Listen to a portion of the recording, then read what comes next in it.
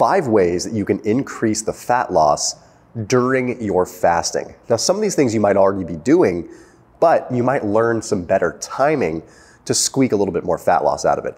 So the first one is going to be utilizing a sauna, and there's some really cool new science that we've seen now. So there was a study that was published in Medicina Sportiva that took a look at subjects that did 7 bouts of 30-minute sauna sessions every second day. Okay, what they wanted to measure here was what was overall happening with the level of fat oxidation and just fat circulating in their body. They found that just 1 bout of sauna ended up increasing the levels of free fatty acids in their bloodstream, also increased their human growth hormone levels, and also increased their level of adrenocorticotropin hormone, which tells us that basically saunas are increasing this adrenaline response that allows us to burn fat. What's interesting is that just because we have levels of free fatty acids elevated in the blood doesn't mean that we're magically burning it. There's 2 stages to fat loss. Lipolysis, where we have more fats entering into the blood out of the stored tissue, and we have oxidation, where we actually burn it. What's interesting is that there are some studies that demonstrate that using a sauna could elevate your metabolism by 20% for the hours following sauna usage.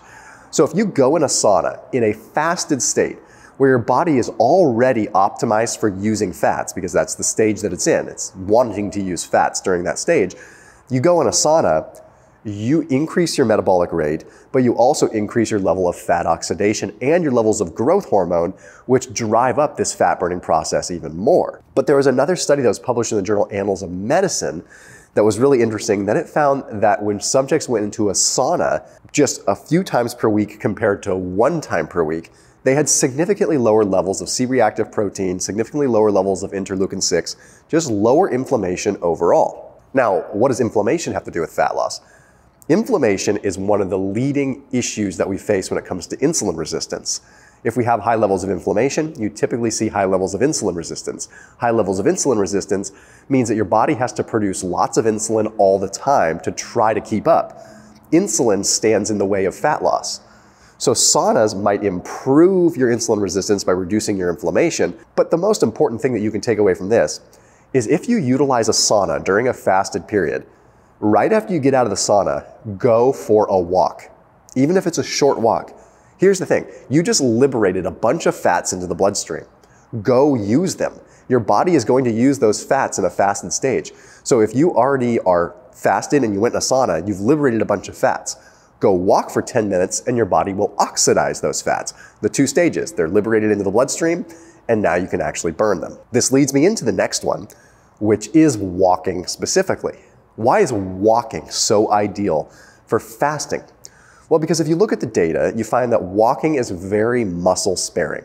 You're at a low intensity, and there's some data to back this up. The Journal of Exercise Nutrition and Biochemistry published a paper that had subjects walk at 50 to 60% of their VO2 max 3 times per week for 12 weeks. What they found with this is that these subjects ended up losing significantly more fat, and they ended up oxidizing more fat as a whole. They ended up having reductions in subcutaneous fat, reductions in visceral fat, and of course reductions in inflammation as well. Well, okay, we know that walking is going to be good for fat loss. Okay, this has kind of been established in other videos of mine and other data. But what about how it coincides specifically with fasting? Well, with this, we look at a study that was published in the International Journal of Obesity. This was fascinating because it wanted to determine, is walking in a fasted state going to allow you to burn more fat than walking in a fed state? So they had subjects eat breakfast or stay fasted and then walk on a treadmill incline for 45 minutes. Okay, what they found is that the group that did not have breakfast had higher levels of circulating non-esterified fatty acids before they worked out, during their workout, after their workout, and even 30, 60 minutes after their workout. Okay, so what we're seeing here is that you're oxidizing more fat in a fasted state. What they found is that if subjects had breakfast and then went for a walk, their levels of carb oxidation were higher before, during, and after the walking session. Now, both are great for losing weight, but arguably fatty acid oxidation would be better than carb oxidation for burning fat. Burning carbs just means you're burning the carbs. You're still burning calories, you're still burning weight, but burning fat is arguably better, right? So essentially what we've learned from this is that more lipolysis occurred in the fasted group. Now, in your case, with intermittent fasting, the longer that you're fasting, the more that you're deep into that lipolysis, fatty acid oxidation state already. So going for an easy walk is going to be one of the best possible things that you can do. Now, as far as going for a walk after a sauna, the one thing you want to pay attention to is that you're adequately rehydrating. Okay, so we want to be hydrated. Being hydrated is going to allow us to utilize more fat as well. And I've got some other data to back that up. But if you go in a sauna for 20 or 30 minutes and you sweat, and then you go for a walk, and you're fasted because your insulin levels are low, you're probably urinating more, it's very important that you add in electrolytes into the mix. So I popped the link down below for LMNT electrolytes. That link will get you a free sample pack, a free variety pack with any purchase. So when you do order something from LMNT at drinklmnt.com/Thomas, you get a free variety pack along with that. So my favorite is the citrus salt. I've been on that kick lately, but the mango chili, the lemon habanero, those are really good flavors as well. But the citrus salt just kind of has this like good lemon lime flavor. And if you ever want to do something interesting, if you mix it with like a little bit of carbonated water, or even mix it with some green tea, it just adds a completely different taste. So adding it to green tea, it has this like reaction where it kind of froths up. So it's really interesting. I encourage you to try it. So anyway, that link is down below for LMNT. They're perfect fasting electrolytes because you can get ones that have no flavors, that have 0 calories, and even still, we're talking 1 to 2 calories, like a negligible amount in the other packets. So check them out down below. This next one is one that's gonna get a lot of people excited, and that's properly utilizing apple cider vinegar. This is newer research. We've known that apple cider vinegar is good for glucose modulation, right? We know that it's good for helping us out with glycemic control, meaning if we have it before eating carbs or after eating carbs, it might help reduce that glucose spike. But it looks as though there's some recent evidence that shows how it can help stimulate fat loss more. So we look at a study that was published in Bioscience, Biotechnology, and Biochemistry. They had subjects consume 15 milliliters, 30 milliliters, or placebo of apple cider vinegar. They did this for 12 weeks, and they found that both apple cider vinegar groups had reductions in BMI, reductions in subcutaneous fat, reductions in visceral fat, and most importantly, reductions in triglycerides. Why are triglycerides so important here? Well, triglycerides are the storage form of fat. Okay, so if we understand what's happening with apple cider vinegar, this all makes sense. Apple cider vinegar inhibits lipogenesis. It stops new fat formation. And a lot of times we end up in this perpetual cycle of liberating fats out of the tissue into the bloodstream, but then we never actually use those fats. So those fats get stored back into the tissue again. It's this endless cycle. It's pointless. Liberate fats, store them again. We want to liberate fats and burn them. So it turns out that acetic acid in vinegar, it inhibits the gene expression of fatty acid synthase and acetyl carboxylase, which are huge for forming triglycerides. So what's happening here? Well, that means that we are liberating fats, but we're not able to restore them as triglycerides. This is huge. And this is all mediated by what is called the AMPK phosphorylation pathway. So when this happens, essentially, apple cider vinegar is driving up AMPK and making our body think that we are in a deeper caloric deficit than we actually are. So this process in and of itself stimulates lipolysis and oxidation. So apple cider vinegar in a fasted state will stimulate the fatty acids to go into the bloodstream, it'll stimulate oxidation, and it will prevent the reforming of fat. This is huge. And when all of this happens, you have huge genetic changes that are occurring at nuclear receptor protein levels, like PPAR alpha, where you're actually developing a stronger affinity for the cell to burn fat. What does all this mean in simple human terms? Apple cider vinegar might literally help you burn fat, and it literally will stop fat formation. And when you're fasting, this is hugely beneficial. And if you're not fasting, having apple cider vinegar in the middle of a lull between meals, like in the valley between meals, might help you burn more fat. So you eat breakfast, maybe a couple hours later you have apple cider vinegar. Then you eat lunch, then maybe a couple hours later you have apple cider vinegar. You have apple cider vinegar at the bottom of your valleys, right? In between your meals versus with your meals. That's kind of an interesting thing. Now you can still take it with your meals if you're trying to get more of a glycemic control effect, but that's not really applicable here. Okay, this one's kind of fun. Drinking 500 milliliters of water. Now, in this particular case, this would be straight up water with no electrolytes in it. Okay, I want you to sip on electrolytes throughout the course of your fast, but occasionally I want you to drink 500 milliliters of straight water.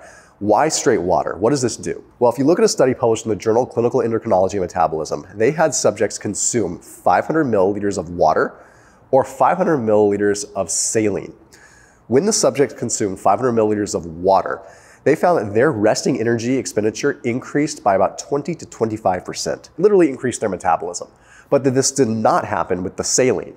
The reason is because with the water, you sort of create these like local changes in osmolarity between different regions. This alone actually demands stuff from the body. It demands energy. So these changes in osmolarity, when you have straight up water versus having water with salt in it, can actually drive up your metabolism. So you might be thinking, oh, why would I ever have electrolytes then? Well, if you're not adequately hydrated in the first place, this process doesn't work. So what I recommend you do is sip on electrolytes throughout the course of the day. Don't pound like one batch of them. Don't just take electrolytes and like slam it. Sip on electrolytes and then occasionally have a bolus of like 500 milliliters of water to increase your metabolic rate.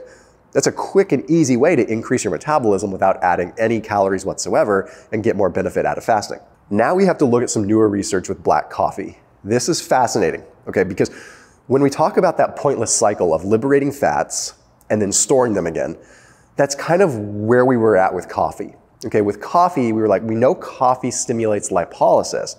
We know it releases fats into the bloodstream, but does it actually help us burn them too? Well, there's some new data. There's a study published in Clinical Nutrition, had subjects drink coffee, and it measured 90 minutes before and 240 minutes after consumption.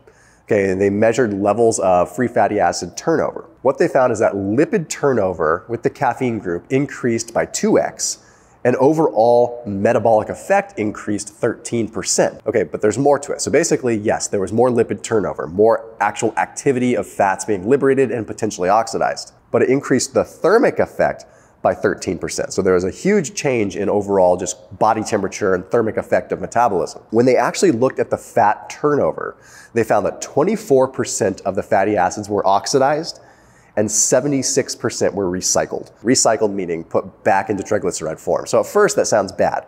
You're like, oh, that's 76% being like turned back over into fat. Well, no, you still got that 24% that just got burned. So you're looking like total net of 44% increase when you look at all the data in fatty acid oxidation. So drinking coffee doesn't just liberate fat, it actually helps you burn fat. So before we used to think, okay, we drink coffee and we have to go work out. We liberate the fat and then we have to burn it. And we still should do that. But now we're seeing like, wait a minute, coffee actually stimulates the fat burning process too. We actually incinerate the calories. So drinking some coffee prior to going into a sauna in a fasted state and then going for a walk, holy cow, you've got like a perfect recipe here for massive fat loss. Not to mention there was a study published in the journal Functional Foods that found that the chlorogenic acid and other compounds in coffee reduce inflammation as well, independent of caffeine. So now we have an inflammation reducing effect that can lower insulin levels and help you burn fat more. So you put that all together. You can do this all at once, or you can sprinkle it in throughout the course of your fasting period. But by doing these, it's not just a small negligible amount. You could do it at a small scale with shorter fasts, or you could do it at a larger scale with more prolonged fasts. Bottom line is, these are 5 things you just should be doing. I'll see you tomorrow.